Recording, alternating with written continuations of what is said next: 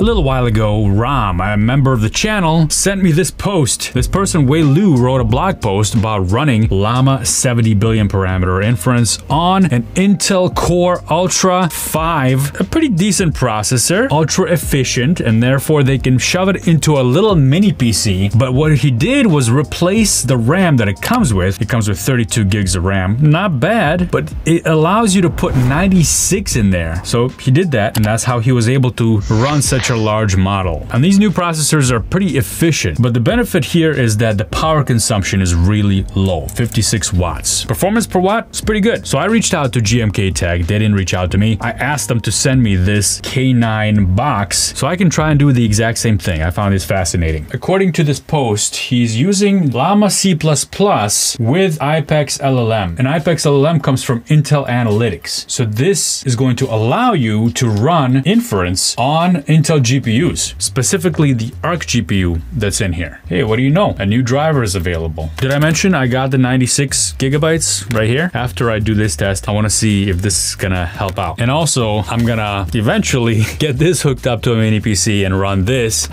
all in hopes to see what's gonna be more economical, what's more efficient, and what has better results. Because 4090 is limited to 24 gigabytes, so that's gonna limit to what kind of models you could run. Whereas here we have 96 gigabytes.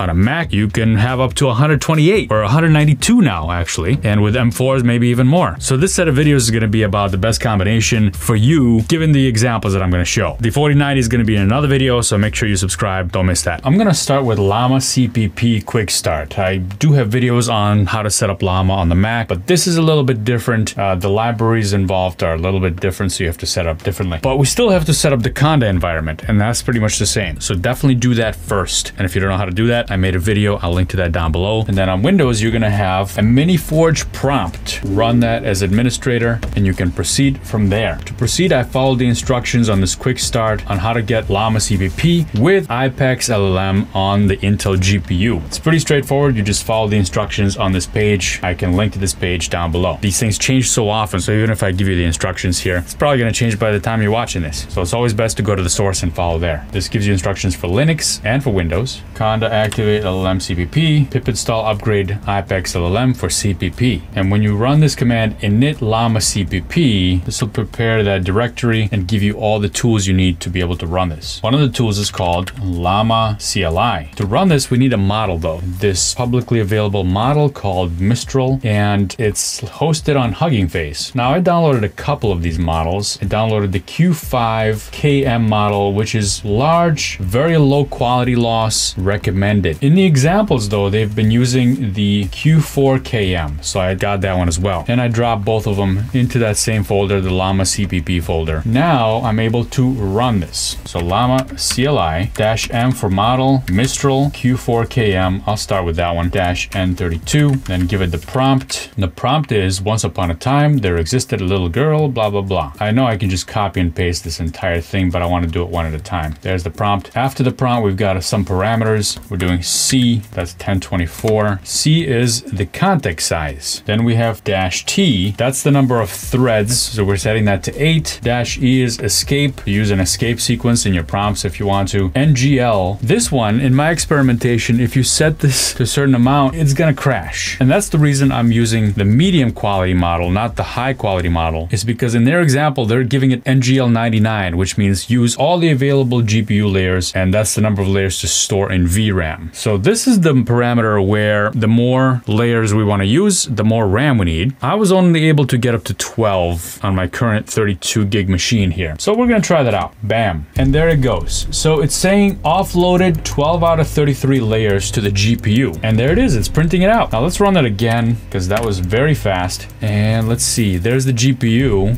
It's not being used that much. Memory is being used quite a bit. Not as much as I thought though. I did think that we were gonna use a lot more than we are using, especially the GPU here. What if I say 99 as like in their example for the NGL? Okay, it's working. Offloading 33 out of 33 layers to the GPU. Oh, there we go. Now there's a big spike in the GPU. That's what we wanted to see. So I've got got 5.19 tokens per second. That's the generation time. If I use the larger model, it's still 7 billion parameters, which is kind of small when it comes to all these LLMs, but I have the different quantization. I have the Q5KM. All the other parameters will be the same. It's working now. Maybe that GPU update really helped out here. Now at least we'll get a comparison. It's running on the GPU, it's using the memory, and it's using the GPU, but not to the fullest. We're hitting about 80% there. The GPU memory is 18.1 gigabytes, and here we're getting 10.19 tokens per second. Same model, different quantization of the model gives you very different results. 10.21. We got some numbers. Let's pop this thing open, get some new RAM in there. It's noisy, but it's not hot, which is nice. We'll check up on this in a moment after I pay the bills. I've been coding on my Ermin Miller Aeron chair for years now, but without lumbar support, my back was throwing errors daily. Enter the Sihu Doro S100 ergonomic chair. It's like upgrading from a legacy code base to a clean, efficient framework. Here's why it's a game changer. The dynamic lumbar support adjusts like AI to your sitting position. Coding, gaming, debugging, your lower back is always covered. And unlike the usual one-size-fits-all approach, the backrest adjusts independently for your shoulders and neck, fitting anyone from 5 feet to 6'3".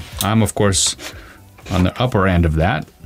Need a break from debugging? Recline up to 135 degrees. Perfect for a quick reboot. The 4D armrests move in every direction. Think of them as the perfect support extension for your IDE. Adjust the seat depth like setting up your workspace preferences. Whether you're compact or tall, it fits you just right. The Sihu Doro S100 is more than just a chair. It's an upgrade to your entire workflow. Check out the link in the description, grab your Sihu Doro S100. Your back and your code will thank you.